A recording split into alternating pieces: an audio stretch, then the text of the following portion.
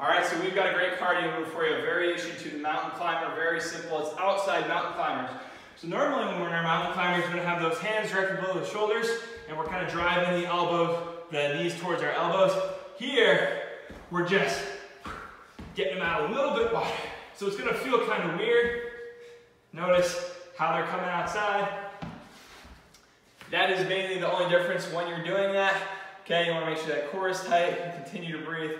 You're not getting lackadaisical in the lower back. So that is how you do outside mountain climbers.